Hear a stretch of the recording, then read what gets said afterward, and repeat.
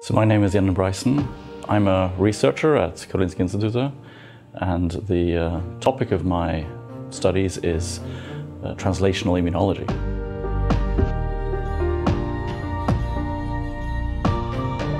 So I study the human immune system, and I benefit from the large human population, trying to identify individuals that are particularly susceptible to infectious or hyperinflammatory diseases, and then identify genetic components that are associated with the disease, and thereby improve diagnostics and also treatment of patients.